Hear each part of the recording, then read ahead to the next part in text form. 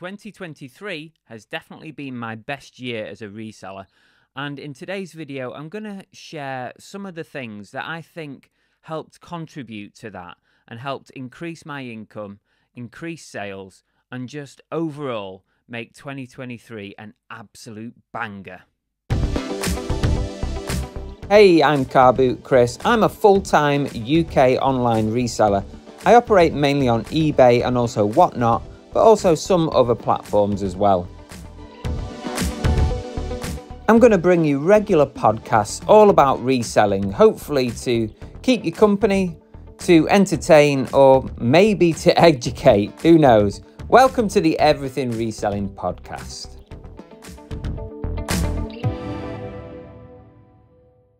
Welcome back to the channel. I'm Car Boot Chris and I'm a full-time reseller. I've been a full-time reseller since 2019.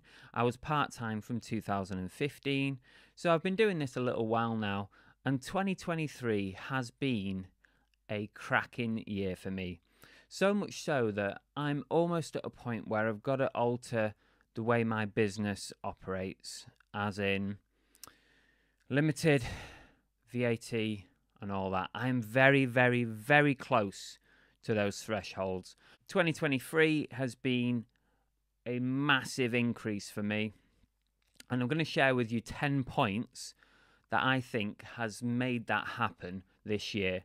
Different things that have changed in my business, different ways of working, little tips and tricks, and I'm going to do it right now. First up is I'm on Whatnot now. I've adopted a new platform, so I'm on eBay and Whatnot.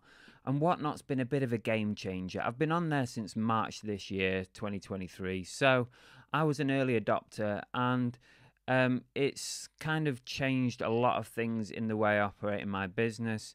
It gives me an additional income. This is not income taken from somewhere else. So basically, I'm not taking items away from another platform like eBay and then putting them onto Whatnot. It does happen occasionally, I'm not going to lie, but it's not like I'm robbing Peter to pay Paul, if you know what I mean.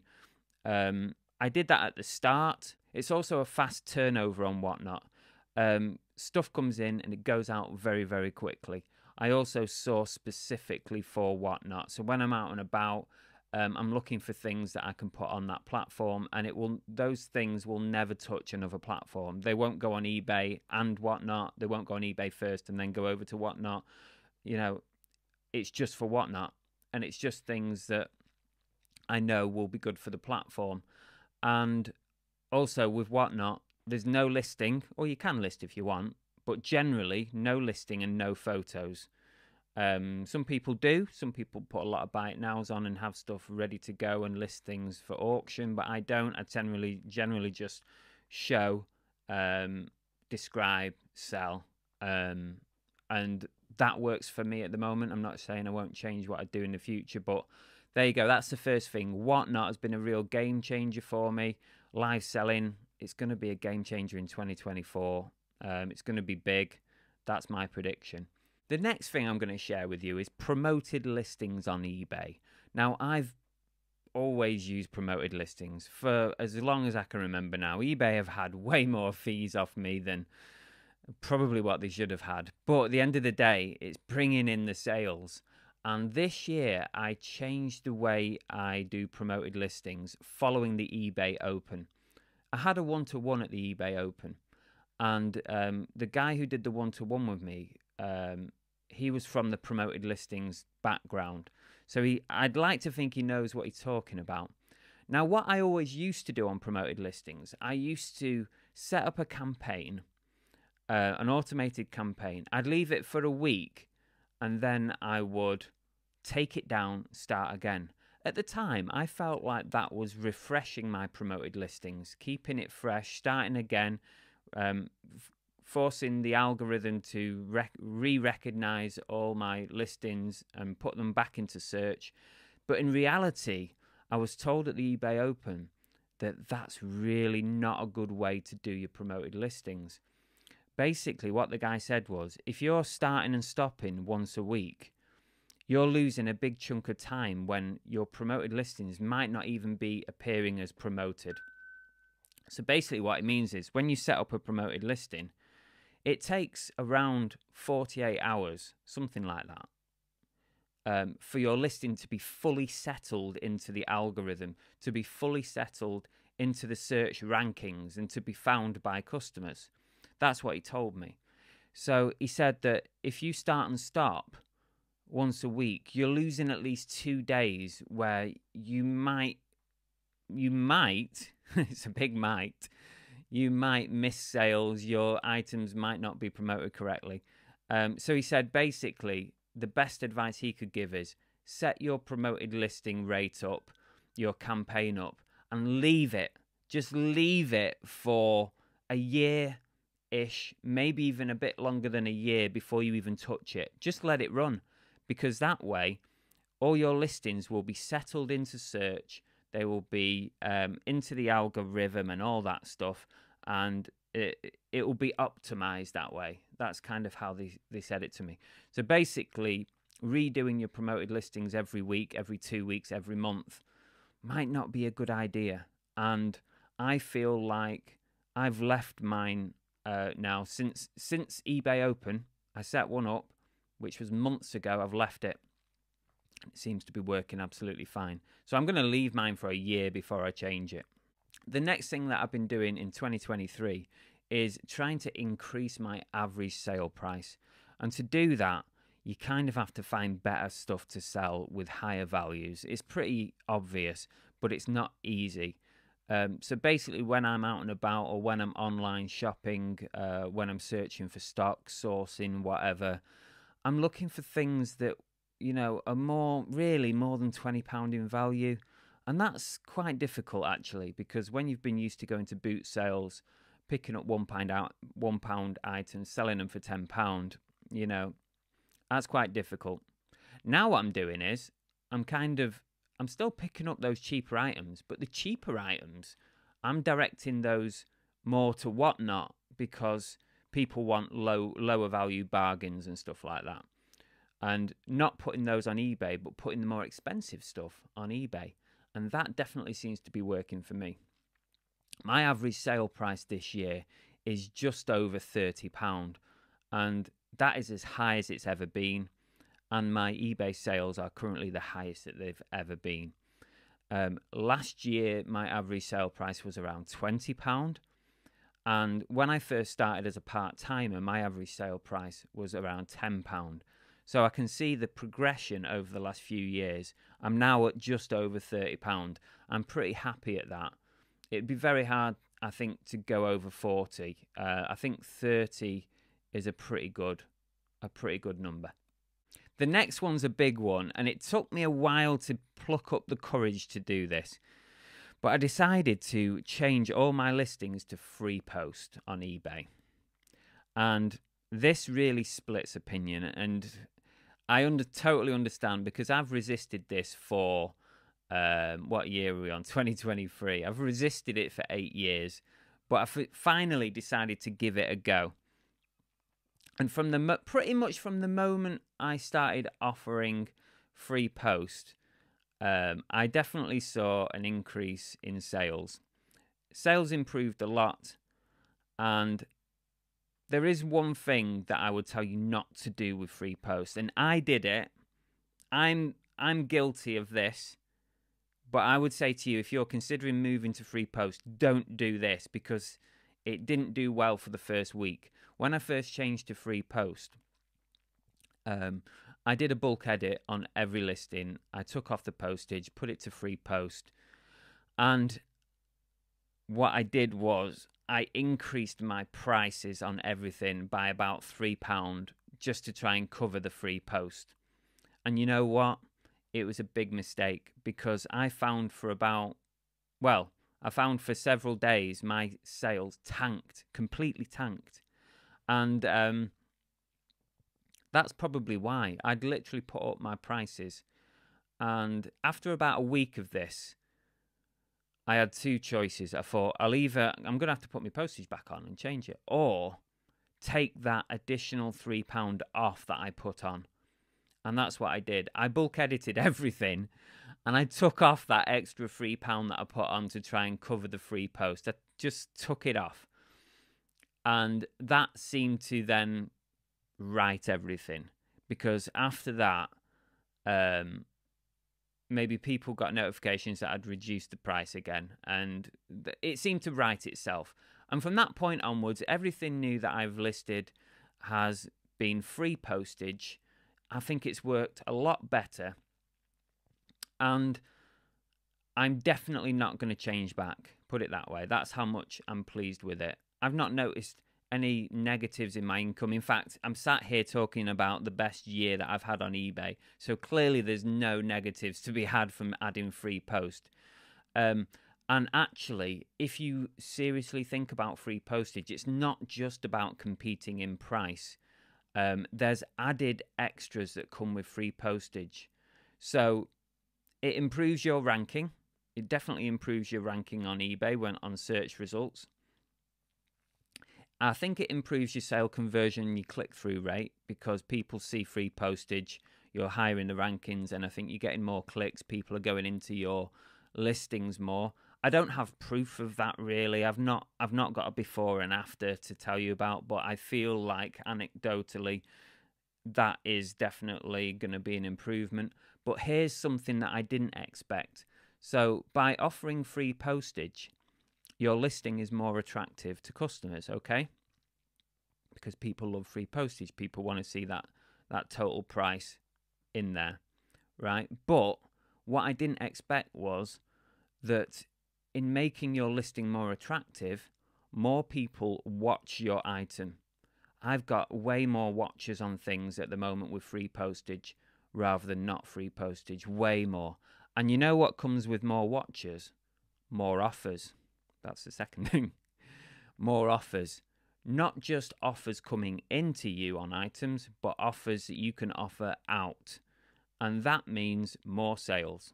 So an added bonus of free postage means more watchers, more offers in, more offers out. And also, something else that I've noticed that's happened a few times is multi-buys returning customers. And what I mean by that is that because you're offering free postage, people are not worried about having to buy everything that they like in one go to combine their postage. What I've noticed is that people buy one item, you post it for free. It's the full price. But then a week later, once they've had that first item, they think, oh, I like that. I'm going to go back and get another item. So they come back and buy an additional or a completely different item or something else similar to what they bought before, because they were just testing your store out to see what kind of seller you were. But I've noticed a lot more like repeat customers like coming back like a week or two later, because there's no negative for them. They're not having to pay postage twice. And so I think your chances of getting repeat customers is higher. So there you go. Free postage has been really good for me. Maybe it could be for you, but it's definitely a personal choice sort of thing. It's not for everybody. Another thing that I changed this year is my return policy. I've had 30-day returns for quite a long time. Now I'm on 60-day returns. I decided to change it. I've seen other YouTubers do it, and also Jason T. Smith, who I'm friends with, he always advocates for having 60-day returns on. And I changed it to 60 days months and months and months ago, way before, like probably in the first part of the year, I moved to 60-day returns. And since then, I've never had a return over 30 days. Never, ever, ever once had a return that's been over the 30-day mark. And also, I believe by having the 60 days, it's a little bit more attractive to customers to buy from, because they feel like they've got an extra period, they've got an extra long period of return. But in reality, the chances of them returning in 60 days is very, very slim. So maybe it helps the algorithm. I don't know about that. But that's something that I've changed this year. It might have helped a little tidge. I don't know. Something that's definitely helped my income, and it's not like an additional thing this year, but it's something that I've been watching other resellers do, which I've not had to do. And I'm still working from home. I don't have any storage costs whatsoever. I don't have a unit. I don't have an office. I don't have any of that stuff, all my business is still located in my home. So I think that gives me a real advantage income wise. It, certainly saves me at least £400-500 a month. It could even be more than that if I had, all units are different prices. I've often considered moving everything out, and it might be something that I do in the future. If income continues to go on an upwards trend, I might do it. But at the moment, I'm happy to save that money and stick everything still at home. And in fact, if you think about it, if live selling is going to be even bigger in 2024, then it's even more reason to stay at home and not get a unit, because the reason you tend to want to move out to get storage space is because you need it for the stock. If you're live selling on a regular basis, and next year it could be eBay live selling as well as whatnot, then your stock is going to be coming in and out pretty fast, and that's the idea of it, right? So if your stock is coming in and out pretty fast, your storage requirements are going to go down, and therefore you can potentially save money. So being able to still run my business from home is a definite Brucey bonus, and definitely increases my income over the course of the year. Something that I've done a lot this year, more than any other year, and that is paying up and buying collections or large job lots of stuff. So when I say that, I kind of mean like not being afraid to put your money where your mouth is and really go all in on something if you believe that it's got the profit and it's got the potential. This year, I've done several big job lots of stuff, and it's proved very, very profitable. Because obviously, if you buy a large quantity of stuff from somebody, your per item price goes down, and obviously your profits can go up. You've got to do your research, of course. You've got to make sure it's worthwhile.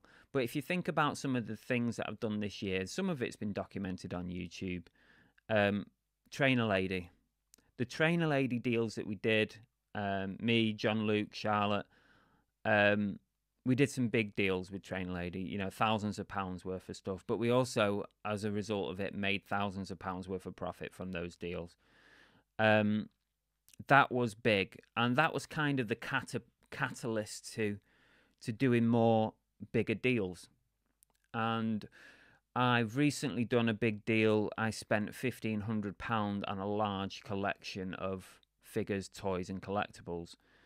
And that's going to prove to be a good deal, I think. I'm pretty sure of it. I'm about halfway through working my way through that. I've done a big Transformers deal where I bought a lot of toys, and a lot of those have sold for some good profit. And I've done other deals throughout the year. And also, I'm thinking about next year being the year of the Bungle collection deal, where I want to buy more like that. I really do. If I can buy bigger collections like that, it means that I'm having to do less of the 4:00 starts to get to a boot sale. Less of the sourcing in charity shops, which is proving pretty unsuccessful at the moment. And so much so that I've changed my business card recently. I've actually done a big rebrand on my eBay and my socials. I've changed to kind of Car Boot Chris now on it, pretty much everything other than this YouTube channel. And I've kind of put on my new cards that I'm willing to buy collections, to buy figures, to buy toys, to buy anything really. So I'm hoping that might generate a bit more of that kind of deal. Now, the next one might seem like an obvious one, right? But listen to the words, right? This is something that I've said for several years now, and it's been none more so accurate than this year. And I've always said that the best way to improve your sales is to be willing to sell. And it sounds so bloody obvious. It really does. But when you say that, let's break it down. The best way to improve your sales is to be willing to sell. We're resellers. Get that stuff in and get it out. Sell it. Don't hoard it. Shift it out. Get the best price you can. But don't be holding on. This is what I would say to you. Try not to be holding on for that crazy price that you think that you're going to get, and 3 years later you've still got the item in your stock room. People do tend to get sort of stuck on the prices that they want, or the prices they believe that things are worth. And at the end of the day, something is only worth what someone is willing to pay for it. And if you've got an item up for £100 and somebody offers you 50, I guarantee that 90% of resellers out there, of you guys, 90% of you will dismiss that £50 offer out of hand straight away. You'll say, I'm not taking £50 for a £100 item. And we've all been there. But before you dismiss that, I would say to you, just have a little think about it first. How long have you had that item in your stock room? What price did it start at, and what price is it now? £100, obviously. And what did it cost you? If that item only cost you £5 and you've had that item in your stock room for 6 months, I'm taking that 50. I'm taking it and I'm running, because that £50, I can turn that into more money pretty quick. That's what we do. We're resellers. There's no point hoarding it. Sell it. Get the sales in. The more sales you make, the more sales are going to come in on eBay. eBay sees you're a seller, not a hoarder. And, the algorithm moves, and the more sales you make, the better it gets. It roller coasters. It snowballs. Roller coaster is probably the wrong word. You know what I mean, right? Don't hang on to things. If it's a reasonable offer, if it suits the amount of time that you've had it, if it suits the cost price, even the cost price sometimes, if you've had an item too long, the cost price becomes irrelevant. It really does. If it's something costs you £10, you've had it for 2 years, and somebody offers you £5 for it, take the £5. Take it, because you've had it 2 years. It's a waste of time. So there you go. Off my little soapbox there. The best way to improve sales is to be willing to sell. That's probably better than any of the other tips I'm going to give you today. Something I've also done in 2023 is I've changed my listing process. I've always been an app lister, a phone app lister. I would do everything on my phone. Complete listing, photographs, the whole shaboodle, everything. But a few months ago, I saw somebody on YouTube talking about their listing process, and I decided to give it a go. I've always been resistant of using the desktop listing process, but here's the way I now list things. What I do a very, very quick piece of research. I do not spend a lot of time on research. I will do about a minute of research, looking at solds, looking at listeds. Either start something from scratch if you can't find something to sell similar, or sell similar. But I will use the desktop. I'll go through the listing process and then save as draft at the end. So once I've done the listing on the desktop, I will save as draft. And then what I do is, I'll do about 5 or 6 little batches. So I'll do a batch of 5 or 6 listings on the desktop, save as draft. And then what I do, I'll pick up my phone. I'll open the eBay app, and I'll open up each draft and do the photographs over there. Photo. And then at the end of it, I will list that item, make it live on eBay. And that is how I'm currently doing my listings. I find it much, much better, much more intuitive. But also, there is stuff on the desktop eBay listing process that is not on the app. It's ridiculous why it's not on the app. I don't know. But there's 2 things that I think actually make a massive difference when you list on the desktop. The first thing is being able to put that description of the condition of your item. Because that little 1-line description, like pre-loved but in very good condition, or brand new with tags, You can write that. No, you can't write brand new with tags, because when you select new, the box disappears. But when it's used, you can put like pre-loved but in very good condition, okay? And when someone searches your item, right underneath I think it's right underneath the price, comes that little one line of the description. And I actually think that is a massive bonus that you don't get on the eBay app. Why they don't put that little box on the app, I haven't got a clue. It's crazy. Surely it wouldn't take much to put that box on the app. But it's not on there, and it should be, and you're missing out if you're not using that box. I definitely think you're missing out. The second thing that I do on the desktop listing process that you can't do on the app is I add in approximate weight and dimensions of the box, of the parcel, okay? And I do this because I feel like it improves the GSP and international sales when you do so. I feel like I've had more GSP international sales than before when I just use the app. Because if eBay has a rough idea what your item weighs and what the rough dimensions are of your item, then they can give a better price to a customer who's buying via GSP. So I've been filling that in, and I think it's been working. What I don't do is I don't weigh everything. I don't weigh anything, actually, to be honest. I put an approximation, and I put an approximate size of what the box will be when it gets sent.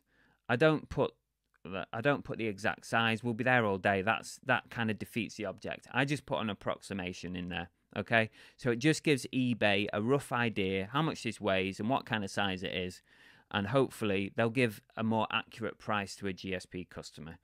And there's the two things that I think you lose out on if you don't use the desktop listing process.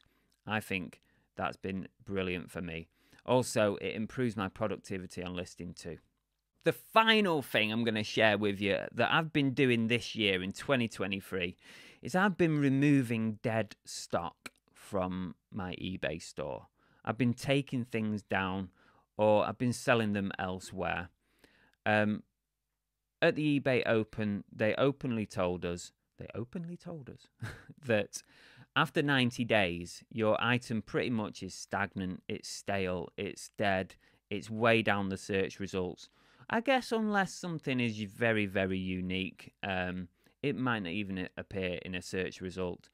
So I'm not saying to you after 90 days you should remove your item. What I tend to do is after 2 months, I refresh, I take items down, I'll sell similar, I'll reduce the prices, I'll change the title, and I'll relist. But what I'm saying to you is, if you've had items hanging about your eBay store, even if you've sold similar a few times, after about 6 months plus, you should probably consider whether it's going to sell.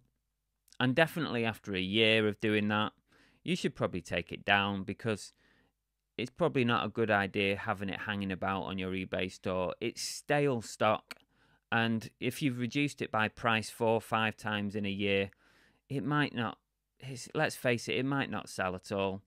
eBay might not be promoting it very much. So I've been taking off a lot of stock. I've also removed everything under £10. I'm not interested in selling those low value items under £10 on eBay. I had, at the start of this year, 1,500 listings on eBay. I now have 900 listings. I've trimmed my eBay down by 600. So what is that? That's about 30%, isn't it?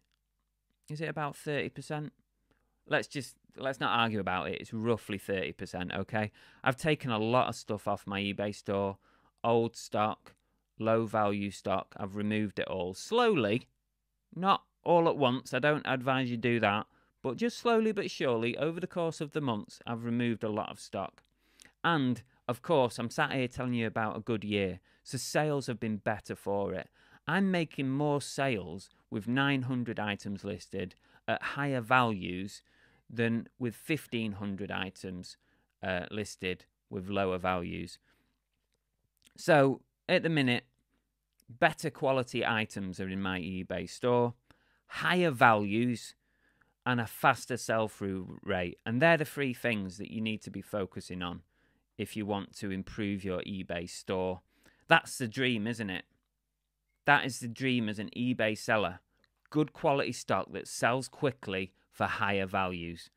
And that is where you need to be. It's taken me years to get to this, and it's been a really good year. And I hope that these tips have helped you somewhat, or it gives you something to think about. Even if you just think about one of them and think, yeah, I'm going to do that next year. 2024 is the year I'm going to increase my average sale price. 2024 is the year I'm going to offer free postage on everything and see how it goes. Or 2024 is the year that I'm going to be open to sell. I'm not going to just sit on sticky stock. If someone offers me a fair value for something, or someone offers me money for something I've had for 2 years, I'm taking that money and I'm running. I'm going to buy some more stock. I'm going to buy better stock than what I bought 2 years ago when I bought this item that isn't selling. Yeah, that was an intense video, wasn't it? I hope it has helped you. I hope 2023 has been a good year for you. I hope 2024 will be even better. I hope you'll smash the sales. I really hope live selling is going to be the big thing for 2024. I really do, because Whatnot's been great this year for me. And I'd love to see eBay come up with something. And hopefully we'll see it next year. Don't forget, all these things are things that have worked for me and my business. Everybody's business is completely different. Yours is completely different to mine. Even though we are resellers, things are not the same. So the advice that I'm giving you and the things that I've done are the things that have worked for me. It might not work for you. I'm just putting that little disclaimer in there, okay? Take care, everyone. Thank you for watching. If you're listening on a podcast, then thank you for listening. And don't forget to hit that download. Have a great 2024, everyone. See you later. That's it for today's episode of the Everything Reselling Podcast. I hope you've enjoyed it. Don't forget to like, to follow, or to subscribe wherever you're watching or listening to this podcast. And we'll see you on the next episode.